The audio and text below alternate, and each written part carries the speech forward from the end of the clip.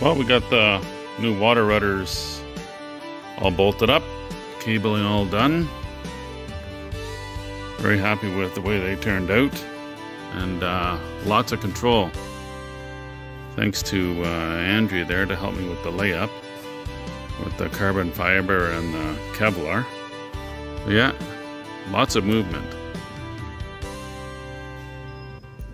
Super happy with that. Can't wait to try it. Hopefully soon.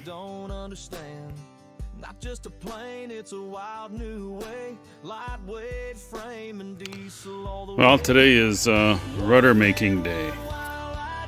I thought I was going to be making it out of carbon fiber, but dumbass here ordered Kevlar.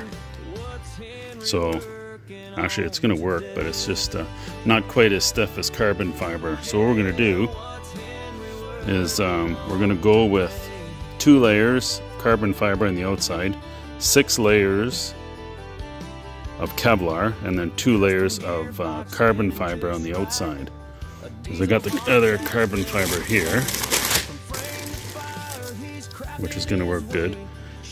And yeah, we changed the design of the rudders. They're actually quite a bit larger than the ones we first cut. Actually, I got a use for these pieces anyways, but this is what it's going to look like on the back of the float. So there's going to be a lot of surface in the water, which is what I want. I want a lot of control in the water, which I didn't have with the Moose. So this is going to work good. When it's up, it's going to be out of the way. Kind of looks a little different, but whatever.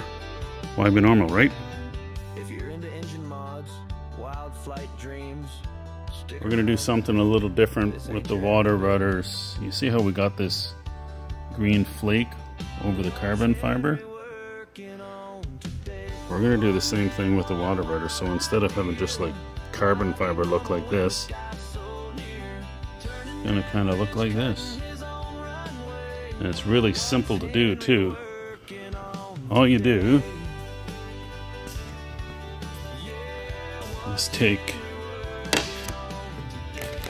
stuff here, so it's green, they call it green lime. Here, let me open it up here.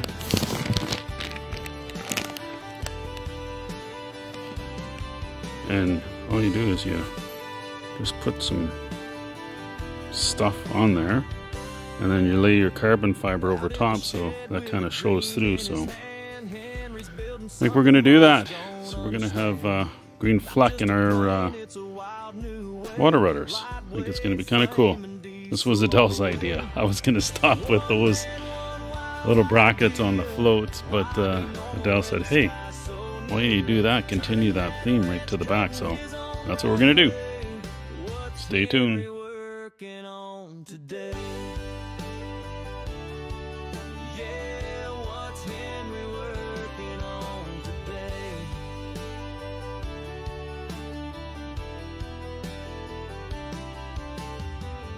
Custom gearbox spinning just right, a diesel heart that's ready for flight.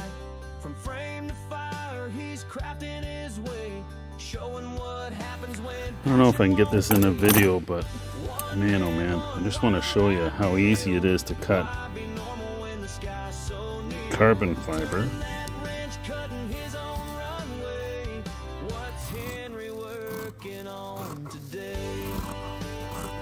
And how difficult it is to cut Kevlar.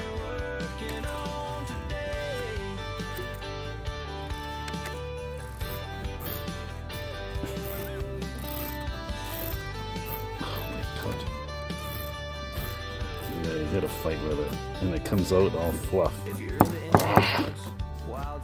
And that's a pain one hand.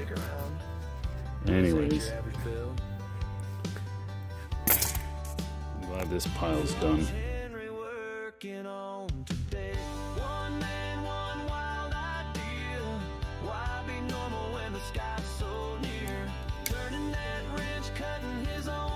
Looking good, Andrew.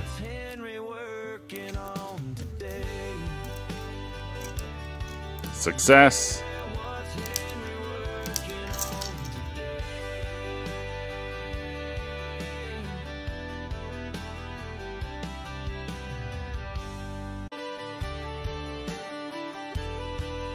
decided to make a step in the float a while back, and it was actually pretty easy to make. So what we did is we just glued 3 1-inch pieces of MDF together, and then I found the shape I wanted, and then just kind of cut it up. And then what you do is you just put this down on a piece of melamine or anything, glass or whatever, and then you take putty and you put it around the perimeter here just to get a nice contour. And you can see the contour here actually. And then Andrew and I just infused that. And then I wanted a big flange on the outside so that when you do step down, you're not going to be marking up the white paint. You'll be hitting this carbon fiber. And yeah, I'm happy the way it turned out. A diesel heart that's ready for flight.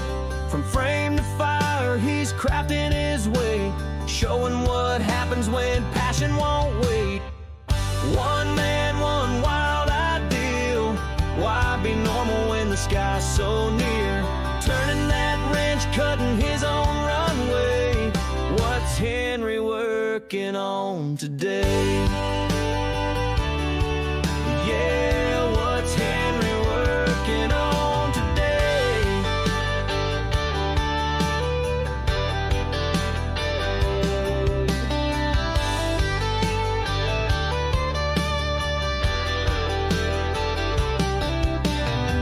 If you're into engine mods, wild flight dreams, stick around. This ain't your average build.